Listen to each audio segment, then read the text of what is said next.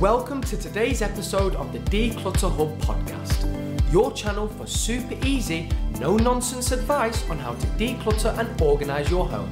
Please welcome your hosts, professional organisers Ingrid Jansen and Lesley Spellman.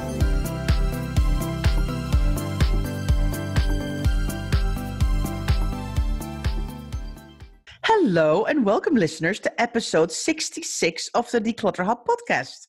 I'm Ingrid. And I'm Lesley. If you have clutter and want to sort it out, this is the show for you. So, listeners, we wanted to wish you a very happy new year and welcome to 2020. Lesley, happy new year. Oh, thank you. Happy New Year to you as well. Although I have to confess we have spoken already, to be fair, in the new decade. But yeah, it's a bit scary, a new decade. It makes you feel a bit old, doesn't it? It's that depressing to start the year. I'm like, oh, another decade. How many decades have I lived through? That's a lot. Because I was born at the end of the 60s. So I feel like I might be into my seventh decade or something. That's really depressing, isn't it? But anyway, I'm not even going to add it up. Yeah, I'm excited. Did you have a nice Christmas and New Year then? I did. Do you like my headband, Lesley? I've got my Happy New Year headband on, especially for you. Oh, thank you. Have you got a hat for every occasion? No, but I want to. You see, that's exactly the kind of thing that would just go in the bin for me. I wore it New Year's Eve, so I thought I'm going to keep hold on of the vibe of a new year, new decades. I thought, let me just do this for you. Thank you. I feel honoured. We are here to talk about not festivities. We're here to talk about a new decade, and we're here to talk about, well, I don't want to call them New Year's resolutions, but we are going to be thinking about changing things, aren't we? And yes. I think that for a lot of people, particularly as people are listening to this podcast, they will tend to be people who do feel a little bit overwhelmed with clutter. So how is 2020 going to be different? Yeah, definitely. In today's episode, we will be talking about how can you just make sure that 2020 will be the year you will get clutter free. And we just don't want your clutter to be another New Year's resolution that's going to fail before the year has even started. So that's what we're going to talk about, aren't we, Lesley? I think we should think of it more as a whole year resolution rather than a New Year resolution, because I think that's the problem, isn't it, with New Year's resolutions? We always think they're a little bit of a quick fix somehow. We want to get it done, dusted and out of the way by the end of January or into February. And I think we really need to focus on decluttering for the whole year and then beyond, really. I'm not saying you need to be decluttering 365 days a year, because obviously there's other things that we want to do in our lives apart from decluttering. But if you can get control of your house, what that should free up is time to do other things, isn't it? Yes, I think that's a point very well made, Lesley. I think with whatever New Year's resolution or however you want to call it, you've made for yourself, it can't be done in a week. I think you're right. I think it is a whole year resolution and not something that you can focus on for a week and then go, right, I focused on it, it's done, and I move on to the next thing. It requires a lot more than that, doesn't it? And we know this from experience. We do. And every let's go back to the New Year's resolution, every resolution that we make is something that's going to take us out of our comfort zone and is going to require additional effort, and decluttering is definitely part of that as well. Why is it so hard for so many people? So for some people, we've talked about this many, many times, for some people they're like, what's your problem? Why can you not declutter your house? It's easy. It's not rocket science. But then for the rest of us, it is rocket science and it is hard and it is something that we really need to battle against to make happen. So for some people, it's fine, in the same way that people don't have a problem with the weight. They're absolutely fine. They can eat what they want. They can do what they want and they're still thin. That's absolutely fine. People are different, and there are some things that some people excel at and there are some things that people find more difficult. And so for obviously a lot of our listeners, decluttering is something that they do find difficult. So we're here to try and help. So why is it typically so difficult to declutter? I think because maybe a lot of people have not been taught how to declutter, that they just don't know how to do it. Yeah, definitely. I think that goes back to, we see it all the time, don't we, with people who live in reasonably cluttered houses who are like, but I've told my son to go and clean his bedroom, but he's just not doing it. Well, that's because A, he's not seeing it happen every day, and B, you've not broken it down into manageable chunks for him.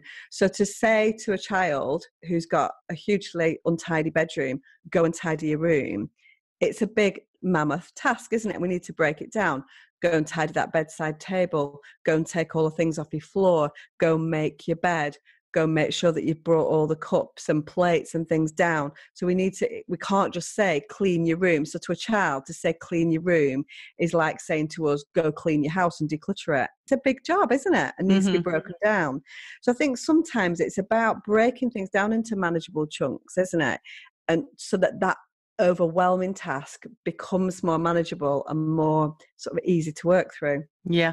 And I also think why is it so overwhelming is because we kind of maybe say to ourselves, okay, I am going to break it down in manageable tasks. I'm going to do the kitchen. But I'm like, that is still like a huge job. You need to break that down even much, much further. So it does become manageable. And you probably have to maybe start making a list for yourself and go, okay, so what kind of task does that mean? Okay, I'm going to have to empty the dishwasher. I'm going to have to do the washing up. I'm going to have to look at my cutlery, and I have to look at my plates and then my Tupperware and my herbs. And so you have to, the tasks I think that people try to do are so big that they lose track of what they were doing in the first place. I think that's also part of it, why it's so overwhelming. I think it's kind of building up to something, isn't it, as well? So I can't sit here and say, so we go out and work with people all the time. We're not doing things in 15-minute manageable chunks all the time. We are undertaking a big task like a whole kitchen or a whole bedroom or a whole wardrobe or a garage or a loft. And so interspersed within your manageable chunks of things, there are going to need to be bigger days where you set aside a whole day to do something that can't really be broken down into manageable chunks, if that makes sense. I think that's really important to know as well. So we always talk about breaking it down, but I think it's almost to build yourself up, break it down into manageable chunks, to get yourself to feel motivated, to move you on to the next task and the next task and the next task.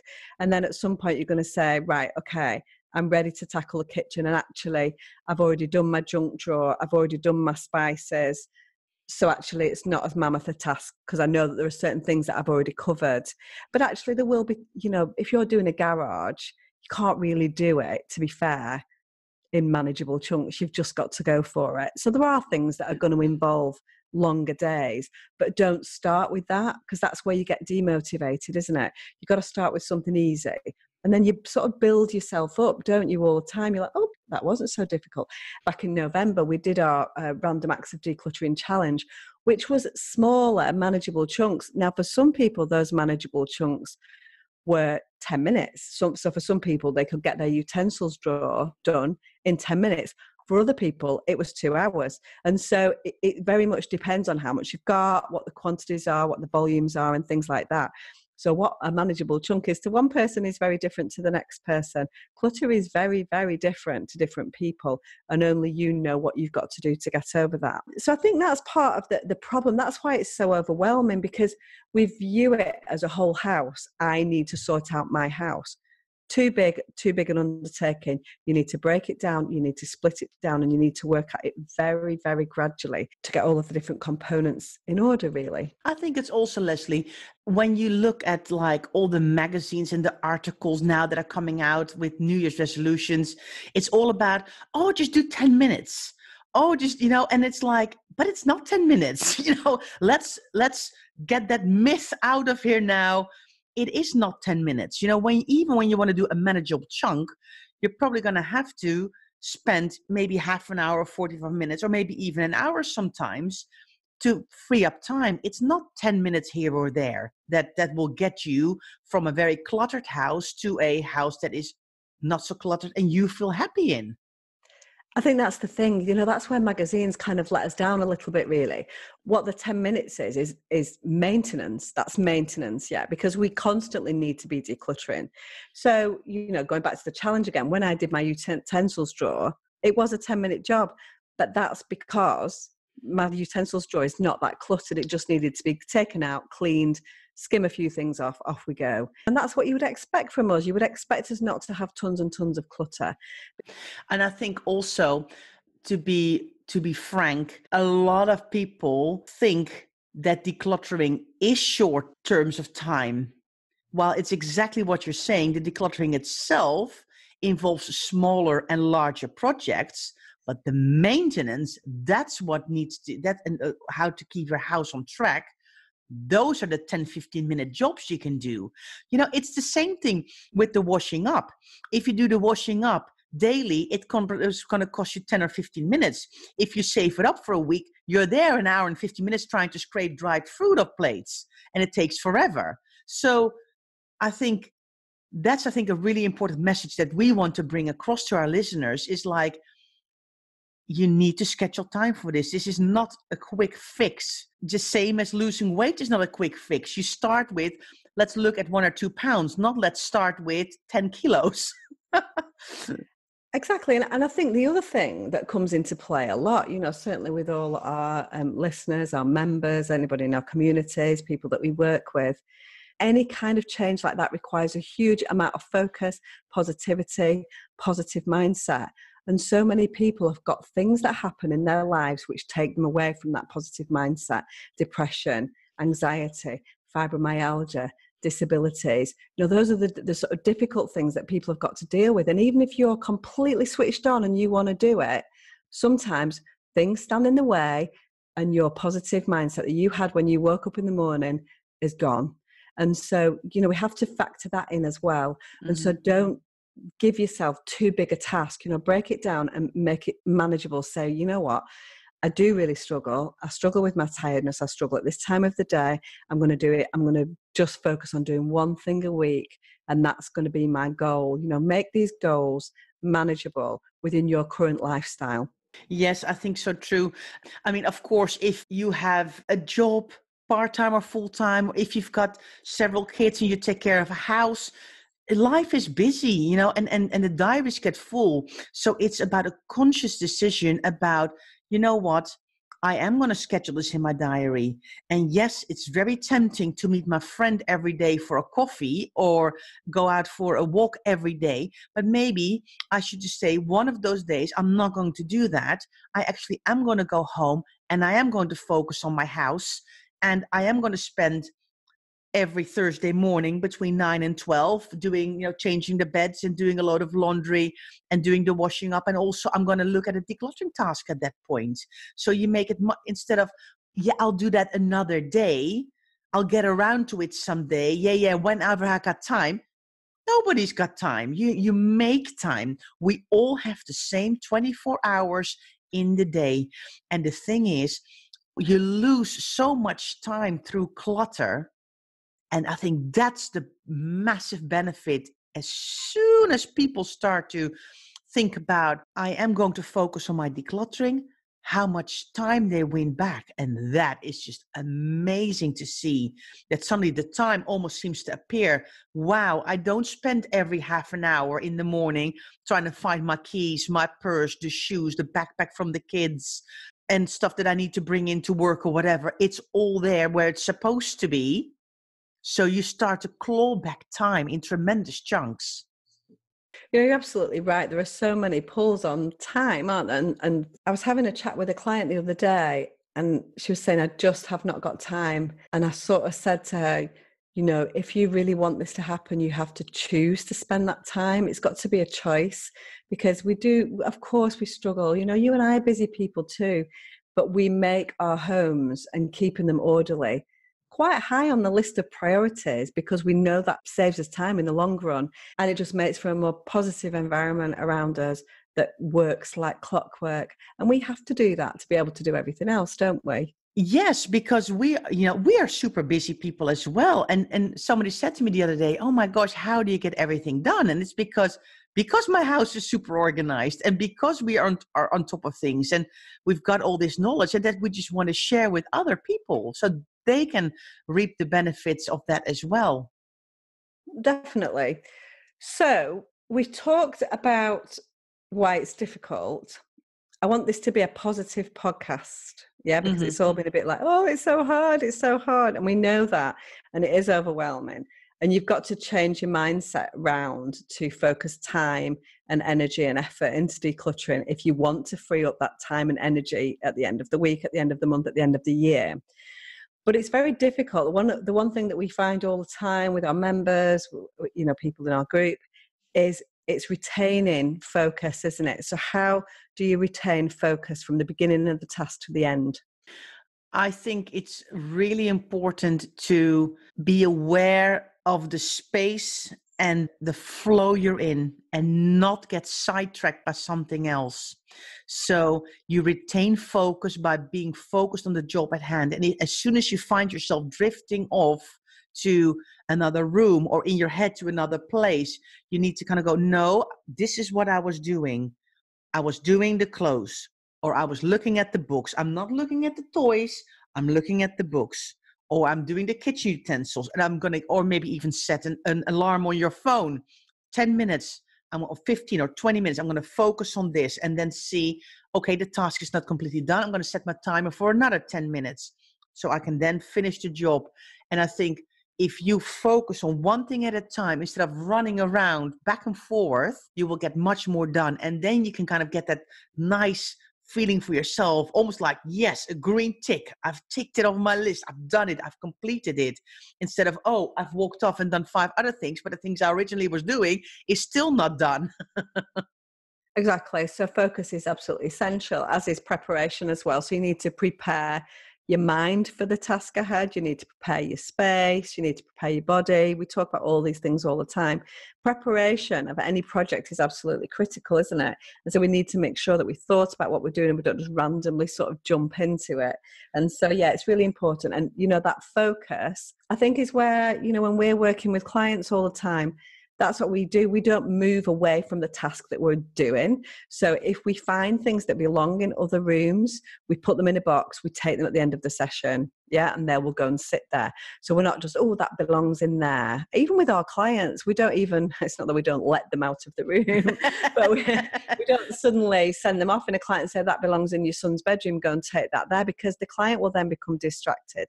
So it's very much retaining that focus on the task in hand, because we know what happens. You start on one task, there's a pen, let me go and put it in the kitchen where it belongs.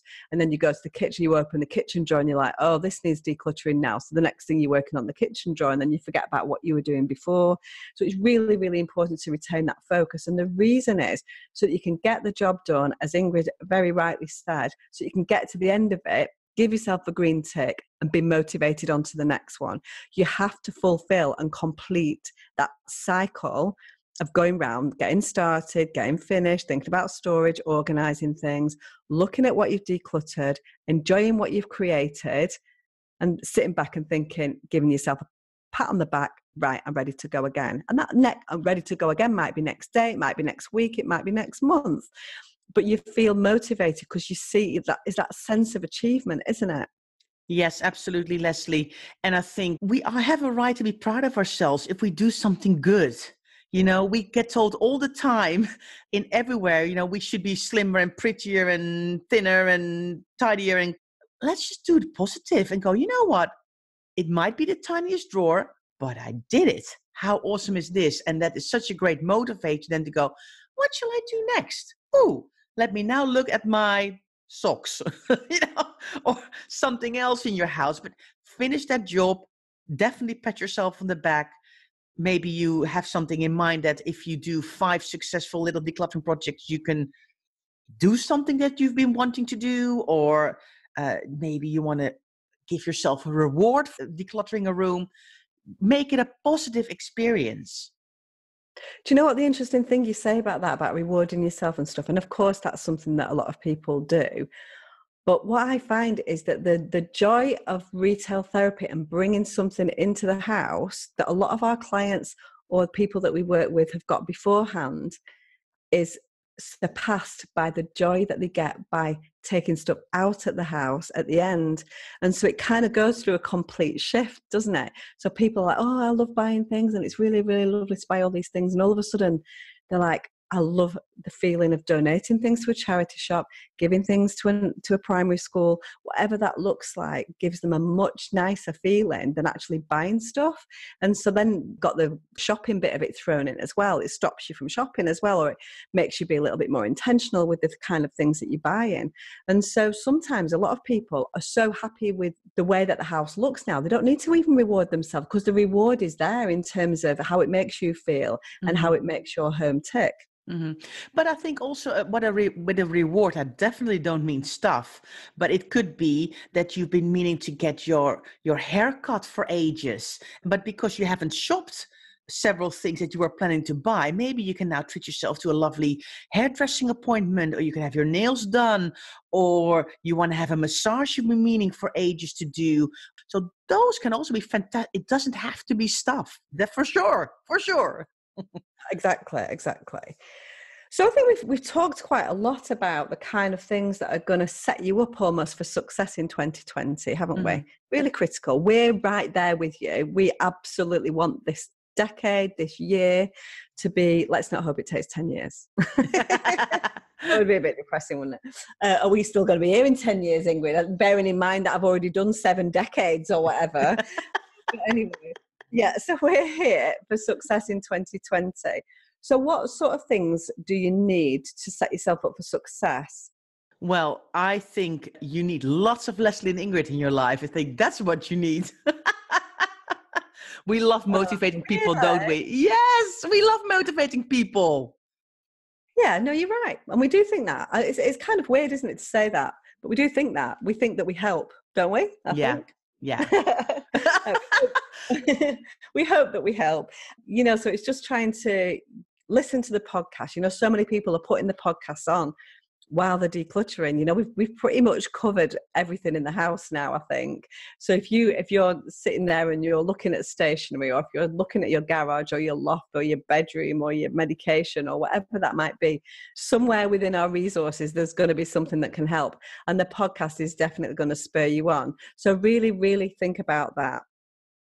Yeah, absolutely. I mean, 66 podcasts and counting to choose from, with us in your ear. And we had a lovely review, didn't we, Lesley, about somebody who said, I've listened to all your podcasts and now I have to wait every Friday until the next one comes in. What do I do without my BFFs in my ear every day? I know, exactly. I know, and it's so nice. Oh, we love that, don't we? I mean, we love doing them. Honestly, I think we would still do them if we thought that no one was listening, would we? Just so that we can wear like New Year hats and Christmas hats and just generally get excited. Anyway. So yeah, listen to the podcast. We've got loads of resources on there. So if you're a paper person, print off some of our checklists to help you. There's resources, there's guides, there's things like that on there as well. Sign up for our challenges. Of course, there will be more challenges in 2020. In fact, we have a challenge starting on Monday. I know. I'm so excited. I love doing it. The challenges have just been so fab last year, and we just absolutely love doing them. We did the wardrobe decluttering challenge. We did the random active decluttering, which was a fantastic success. So many people who got on board in our challenge and just started sharing photos. So I can't wait to do another challenge. I love them, especially also because I can do Facebook Lives, Lesley, and I love doing Facebook Lives, as you know. I know. Don't forget, we did the 40 days, 40 items challenge as well back in February, March last year. Oh my God. We also, I know, you're forgetting about these things. And then we also did the May wardrobe challenge as well. Remember? Yeah. So I think we did 4 or 5 challenges last year. All of them went down great, and all of them saw lots of things going out of people's houses. And the biggest thing is there was lots of light bulb moments from people like, oh, this is not too hard actually, when I'm inspired and motivated by somebody, when I've got a community of like-minded people around me. Those are the kind of things that are going to keep me on task, and that's the important thing, isn't it? Mm-hmm. I know. I can't believe it. We're starting on Monday again. It's so great. I'm really looking forward to that. Absolutely. So if you haven't signed up for our challenge yet, make sure you do that before Monday. I mean, you can join in later, but you want to be there from the start, right? And you're all motivated because it's a new decade and a new year. So what better way to start on the 6th of January when everybody's back to work and back to school, and to go, I'm going to do a challenge. I'm going to hang out with Lesley and Ingrid for the week, and I want to get some of this stuff out of this house. Yes, sign up. We want to see you there. Yeah. And of course, Lesley, if anybody's listening and thinking, you know what, a challenge sounds fabulous, but I really, really need some more help with my house. I really want to tackle far more areas than 5 areas. Why not have a look at the membership? Check out members.declutterhub.com for all the information about our membership, because we got so much lovely information and so much more to give than the random challenge alone. So definitely have a look there. So Lesley, what can people find in the membership? Well, we've got step-by-step courses. So what we typically do really in the membership with our step-by-step courses is we go through every single component, don't we? So we talk about the emotions that stop us from decluttering things. You know, all those things that you're like, oh yeah, of course that's me. So we really drill down into the emotional connection that you've got with your stuff and try and think that through. So Ingrid and I are lucky when we're working one-to-one with people that we can really focus in on people's emotions, but we try and cover all those emotions within the courses. And that's really, really critical. We talk about decluttering. We talk about the simple questions, you know, do you need it? Do you use it? You know, that's simple. You can do that on your own. But then there are much, much deeper questions. And we go much deeper in terms of the decluttering questions that we ask. We talk about categorizing. We talk about organizing things.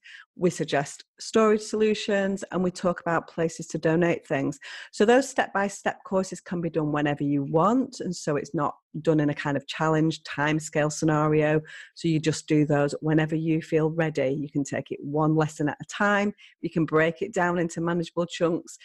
People are having massive amounts of successes. We've got bedroom courses in there.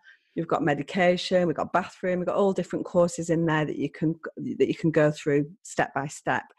In terms of what you get from Ingrid and I, every 2 weeks we do a Q&A session live. So we live stream with the two of us on camera. People submit their questions in advance and we get an opportunity, don't we, to really drill down and focus on people's individual problems. So this is not generic stuff. This is very detailed stuff that we go into. We try and help you. And we have a community as well within there where all the members talk to each other about the things that they're going through. And we chip in all the time with our thoughts as well. And it's actually super, super cheap. It's literally like, I don't know, it works out like £10 a month. You know, really, it's like a couple of cups of coffee to get your life back on track, isn't it? So check that out. If you really, really want to go for it in 2020, the members area is definitely going to help you. Absolutely. And, you know, and you've just mentioned a few things, but in the membership, we've got the quick wins as well. We've got extra resources, even more resources in the member site. So much good stuff, all for you with our input. We really want your success in 2020. That's our aim, that you can enjoy your house with less stuff and more freedom in your head. Definitely. So have you got any New Year's resolutions? Have I got any New Year's resolutions? Interestingly enough, I really don't make New Year's resolutions, but I always make the resolution to have a really good time. And go on holiday. How is that different to 2019? Yeah, because I think maybe because I consciously think to myself, I know this sounds a bit morbid, but I'm always like, you know what? I only live once. I really want to make sure I have a really good time. I spend it with people that I love and that I like. And if people are negative, I'm sorry, I don't have time for you in my life because I've got so much positivity to share and things that I want to do and I want to help others. And yeah, so I make the conscious, that sounds a bit crazy, but I make the conscious decision to have another really good year and to go on some holidays that I really wanted to. So I try not to spend a lot of money on stuff, but I really, really want to enjoy also my holidays. And it doesn't even mean I have to go far. I mean, we go camping in France every year and we love it. So, and I don't even like camping. So there you go. But my whole family loves it. The kids love it. So yeah, so that's my thing that I think, how can I make sure that I, again, in the new year that's coming up, have a great time? How about you, Lesley? I think I'm going to steal that one. I think that's such a nice one. You know, it's just such a positive message, isn't it? You know what I mean? So yeah, and I think it kind of links into what I was thinking, which is all about balance, really. So 2019 was a kind of a busy year for you and I, wasn't it? So I'm not going to lie, our balance went skew a few times, didn't it? In terms of the kind of work-life balance. So we really need to focus on giving you guys what you need, giving our clients what they need in our own individual businesses, but also spending time with family and friends. And that did go a little bit off kilter at times in the year. So we know, so it's not that, so we don't have a problem with clutter, but we still have a problem with a lack of time and where we're focusing our energy in the wrong areas and things like that. And so what I like about New Year and September the same is it gives you an opportunity to have a quick reset and think again, doesn't it? So for some people that'll be during a holiday or whatever. But for me, that January 1st is definitely like, right, okay, what went well in 2019 and what can I do better in 2020 and how do I need to make that happen?